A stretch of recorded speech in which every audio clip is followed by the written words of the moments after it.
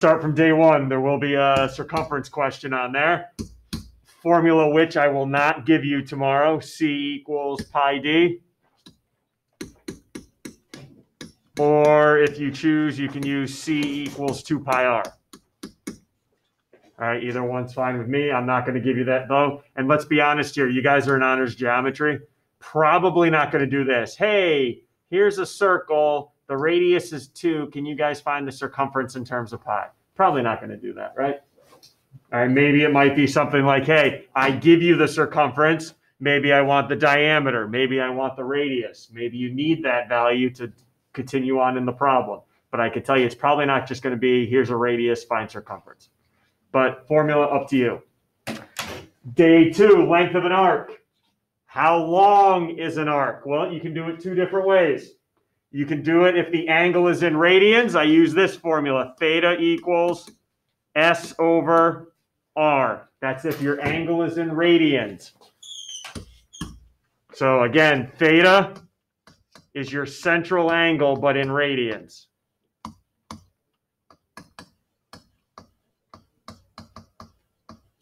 S, arc length.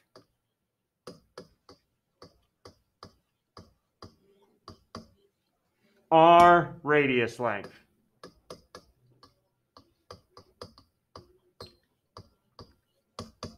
Only can be used if the angle's in radians. What if your central angle is in degrees? I have a formula. L, arc length, equals the measure of the arc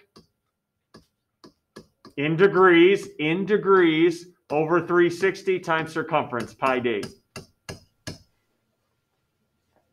Neither formula will be given to you tomorrow.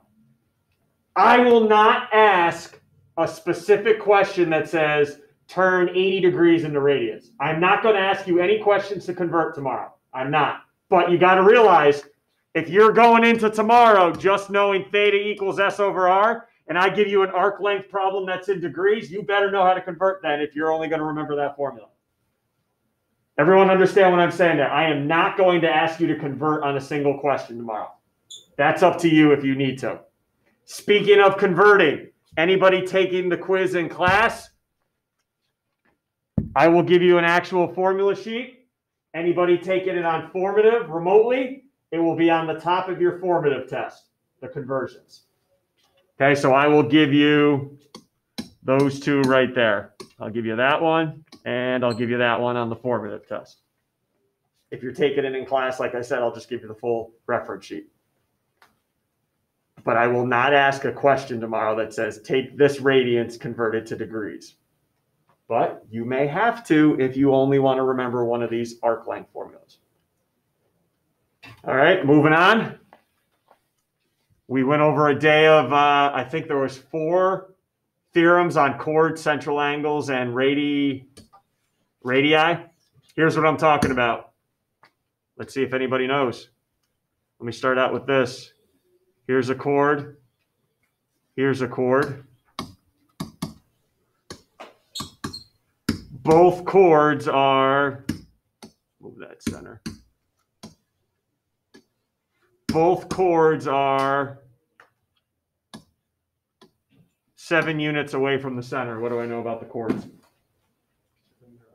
Chords are congruent because they are equidistant from the center.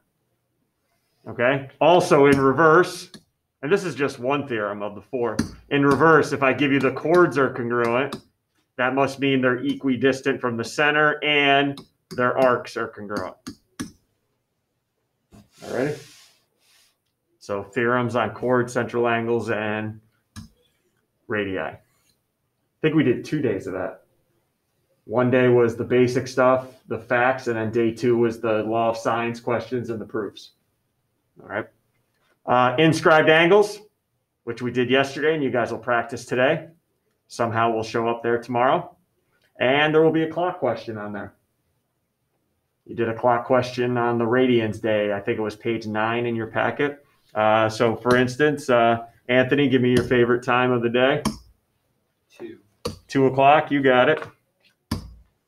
So if I ask you guys, what is the length of an arc as the hour hand moves from 12 to 2? What's the length of an arc from 12 to 2?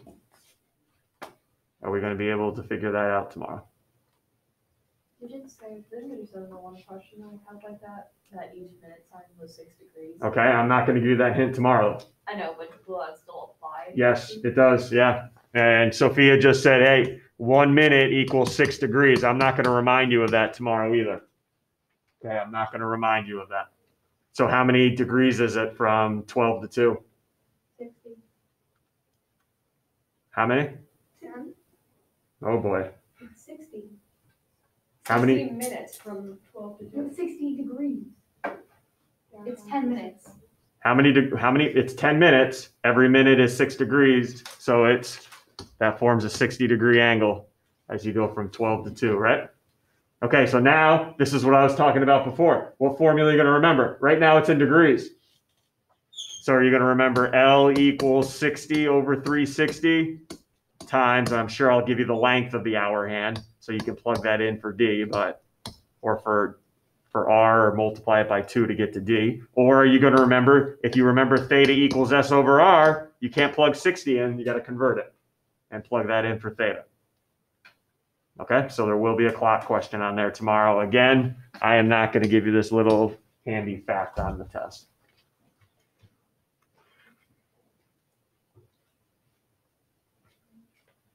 All right, anything, it's 26.7 questions, and yes, there will be one proof at the end. We've done 4 proofs so far. The proof on the quiz will be nothing different than what I've had you do so far on those 4. So be prepared to either prove triangles congruent using circle facts or CP/CTC at the end, where you still have to prove the triangles congruent. Okay, so be prepared for the last proof on the quiz. Anything in particular you want to go over right now? I will be after school today. I'm only going to do about a half-hour review. All right, we don't need to go the full till 3 o'clock. There's no need to. So 2:15 to 2:45 today and tomorrow if you want to review. Also, up on Classroom, because I know some of you guys like practice questions. I don't have too much here for this first quiz because there's not that much on there, but I did put, let's see, honors geometry, classwork.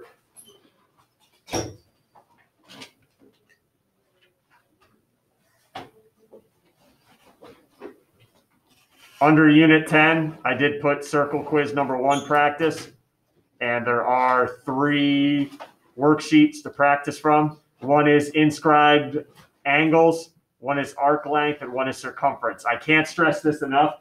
This isn't everything on the quiz.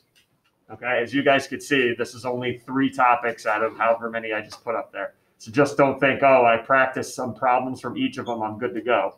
This is not the whole quiz. This is just some decent stuff that I could find. That was challenging. Okay, because you guys know I'm going to come strong with this. We should also have the difference between inscribed angle and central. Oh, yeah, yep. And how to find them. How to find a central angle. How do you find an inscribed angle? Central angle is equal to its arc measure. Inscribed angle is half its arc measure. Any other questions before I let you go? Especially you guys at home, because you guys will be taking it tomorrow. Questions at all? Okay, so what you guys are going to do right now, you're going to go to the inscribed angle homework. It's due tomorrow. Don't hand it in. I'm not going to look for it at all today. It's just like a regular assignment due tomorrow by 1 o'clock like usual. You guys that'll be in class tomorrow can show me in class tomorrow. You guys will be at home, submit it on Google Classroom, just like always. So you guys got on problems 12 through 30 even. 12 through 30 even. I'll be here if you want to ask any questions. If one of the problems is a little challenging, you need some help. Nothing wrong with that. Just let me know. If you finish early, take a look at your notes, your homework, maybe some of the practice questions I put up on class.